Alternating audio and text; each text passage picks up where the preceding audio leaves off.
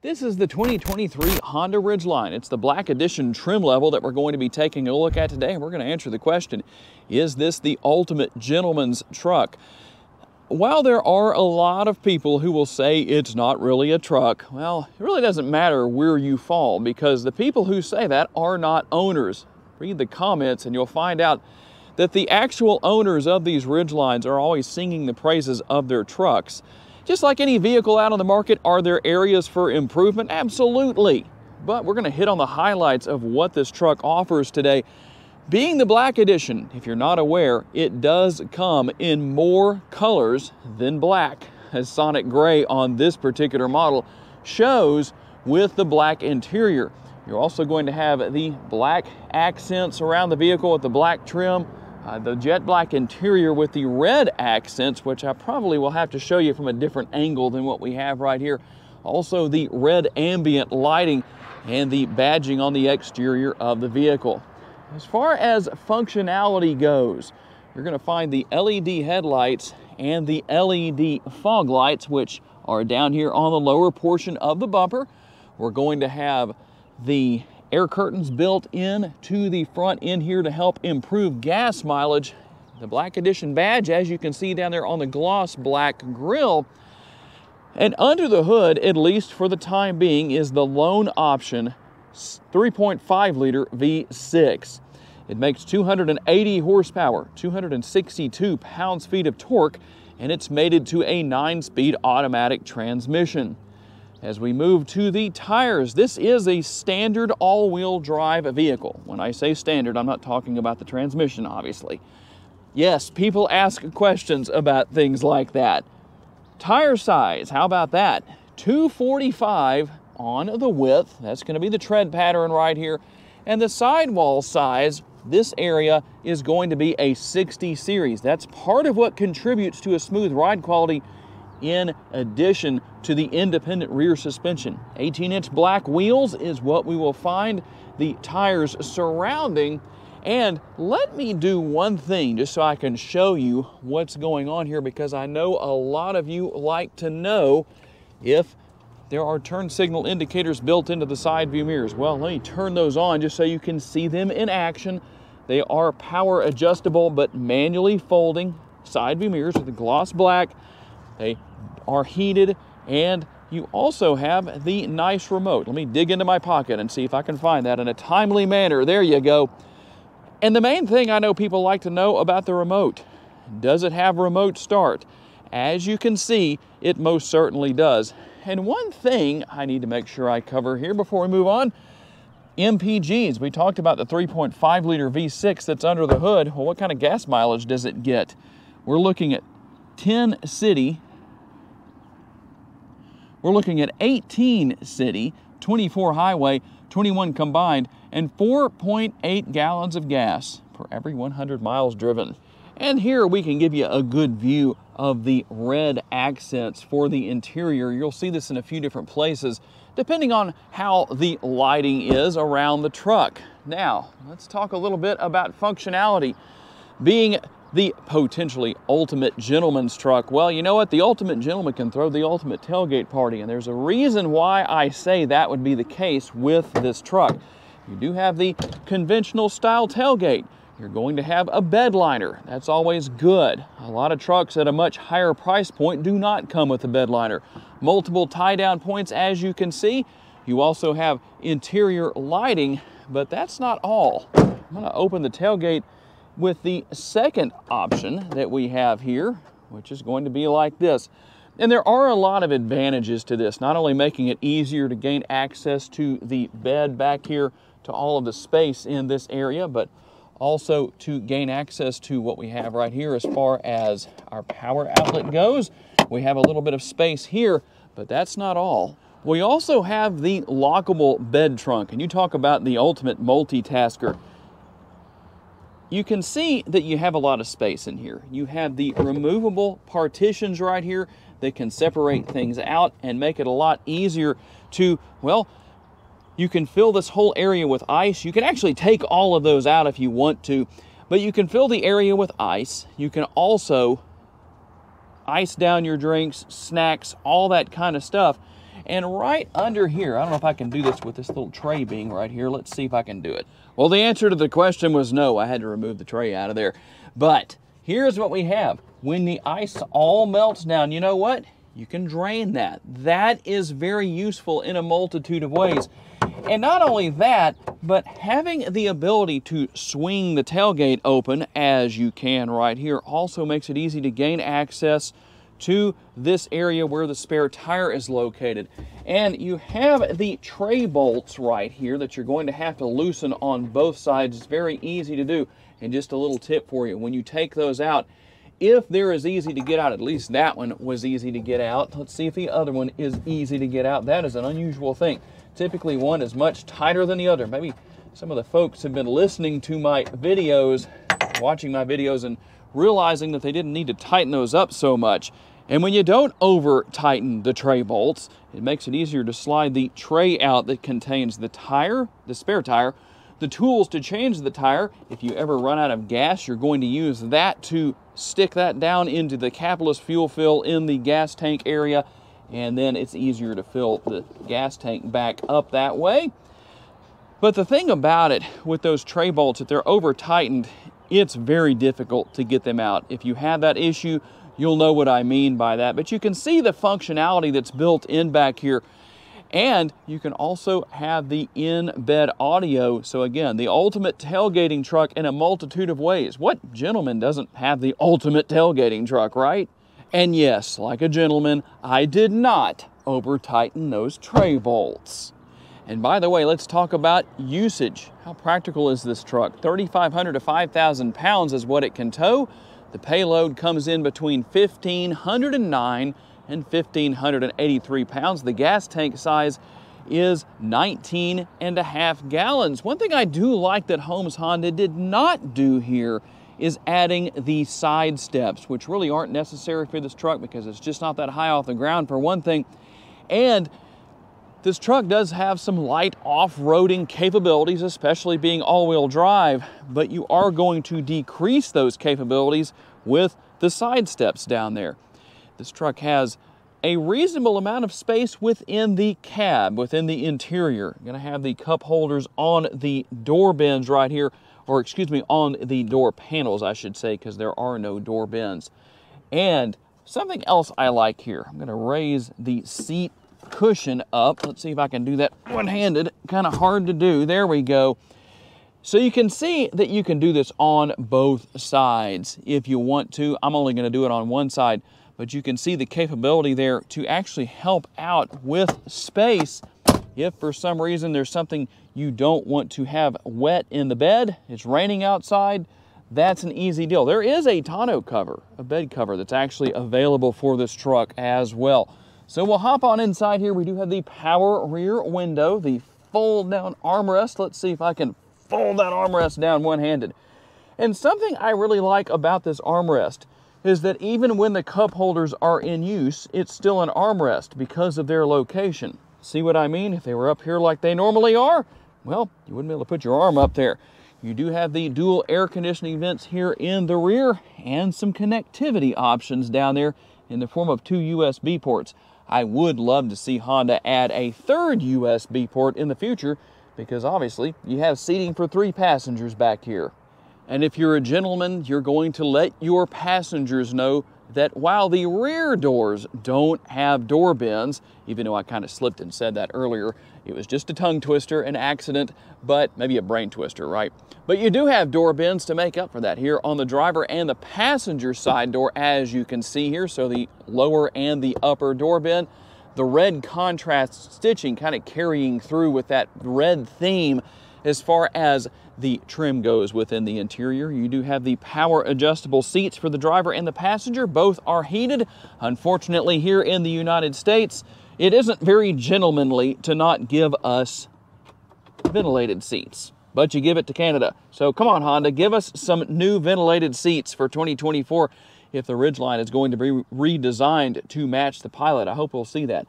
Nice large glove box here. No gloves inside, but you know, you can put a lot of gloves in the glove box if you want to. You have some gloss black trim, as you can see on the door, and that's going to carry its way here into the interior a nice wireless charging pad right there. Can have room up here to put, well, maybe a cell phone up there if it will fit. There is more connectivity here in the way of USB and a 12 volt, and that's not the only place you're going to see that. We'll have the cup holders here, again, surrounded with gloss black trim, so watch out for those fingerprints, and the push-button shifter. What do you think about that? A lot of people have varying opinions on that. Some like it, some don't. We're going to have the nice garage door style lid for the center console. I have the suction cup in here for now. Before we take our test drive, we're just going to keep it in there. And there is more connectivity. Like I said, another USB and another 12 volt within the interior of the center console. And something else that we didn't discuss yet, but it is here, is going to be the conventional size sunroof. Depending on your situation, you may or may not like that, but there's how you're going to control that, and the rear power window, or power rear window, maybe I should say that. And the conversation mirror is still here. Some of these vehicles from Honda are now not featuring the conversation mirror anymore. Tell me what you think about that. Would you like to see that in all Honda vehicles? I guess that depends on which one you want to buy. The vanity mirror is here with the lights. And let's see how far back we can block the sun out with this sun visor. It does seem to go back pretty far, probably far enough, unless the seat is very far back and extremely reclined. I think that's going to get the job done. Here on the driver's side door panel, we're not going to see a lot of additions compared to what we saw on the passenger side. Some of those things that you obviously would know are going to be here, as far as being able to control the windows and the locks and all that good stuff. You can also lock and unlock the windows. One thing for a truck that's $48,315 on the sticker, you have seat memory for the driver. You should also, at that price point, at least in my personal opinion, have that on the passenger side. And then your features here as far as what you can do safety feature wise, several things you can turn on and off. Here's where you're going to control those power adjustable side view mirrors. You can turn your econ mode on and off, and you can drop this lever right here to adjust the tilt and telescopically adjustable steering wheel. Now we're going to get into a little bit more of the features and functionality of what the driver will find. A nice looking instrument cluster here. It may not be the latest and the greatest as of 2023 from Honda. We'll just keep our fingers crossed to see what Honda does for 2024 as far as the Ridgeline goes. Still no word on that, but we're going to wait and find out. There is everything you're going to use to control the lighting on and around the vehicle, and to use your blinkers, because you're a good, safe driver and you care about letting people around you know what you're doing before you do it. Well, some of you do at least. And the shifter paddles to work your way through that 9-speed automatic transmission, and the steering wheel mounted controls. I probably don't need to tell you too much about what is there, but you do have a nice leather-wrapped, partially leather-wrapped steering wheel here. It is comfortable, and we have the start-stop button for the engine. And some of that red accent, the red interior lighting that you'll see here on the display, you do have built-in navigation. A lot of people ask about that. Well, now you know that it is there. A lot of easy to use or easy to learn if it's your first time stepping into a vehicle like this. Features and functionality, you do have several different screens here, but here's the thing. You might wonder, well, why is there nothing on those screens? If you wanted to, you actually can move these around. So let's see if I can get that to work for me. Here we go. And we'll just move that to another screen just so you can see what can be done there.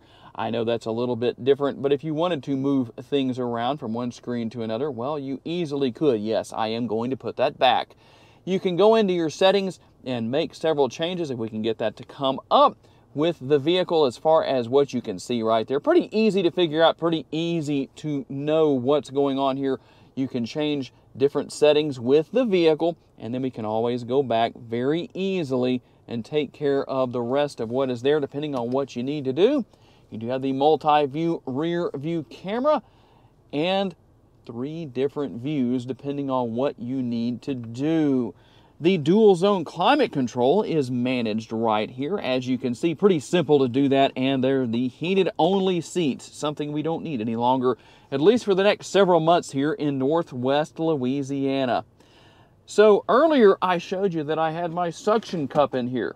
What are we going to use that for? I'm going to suction cup the GoPro to the sunroof right here. Obviously, this. Okay, yes, just so you know, that's where it's going. So we can take our test drive. And I told you I was going to put that icon back, and I wasn't kidding.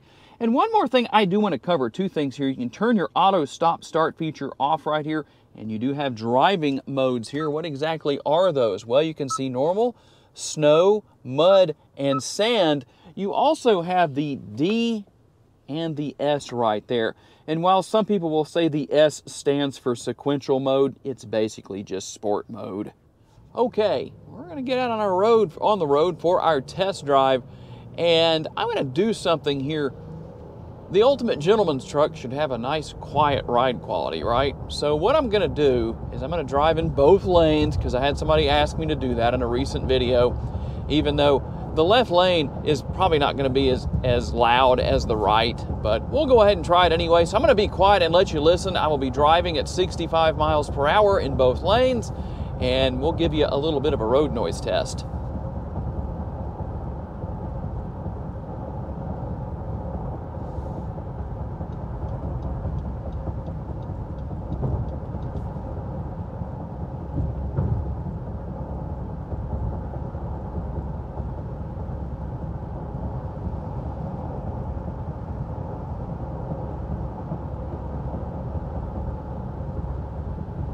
Okay, I don't know how well you can hear that, but hopefully that works out. I also don't know how well you can see the speedometer, the digital speedometer that I have here on the dashboard. But yes, I was doing 67 actually instead of 65, but it's okay. Hopefully that does a good job of giving you an idea that the wind noise is not bad, at least not for me while I'm sitting here in person on my lapel mic. I don't know how that picks that up for you. You might be listening with earbuds in or headphones or something like that. And so that will make a difference, obviously.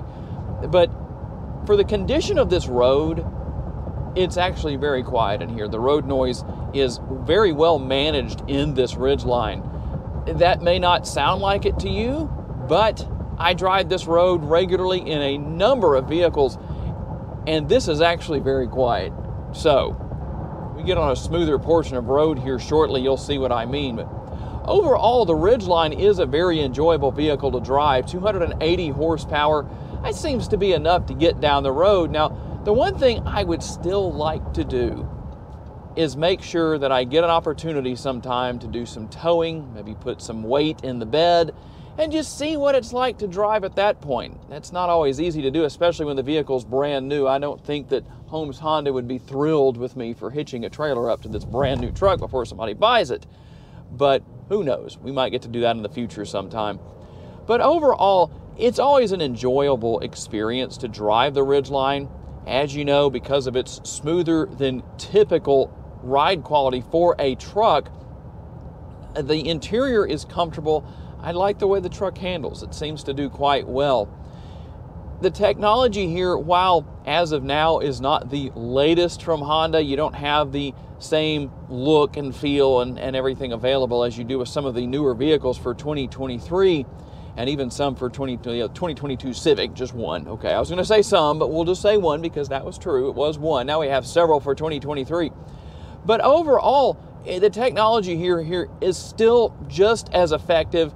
It's easy to learn. It's easy to use. So if you've never had this kind of technology before in a vehicle, you don't have to be scared of it. It's very easy to adapt to. And you might say, well, Tom, you've been doing this stuff for a long time, right?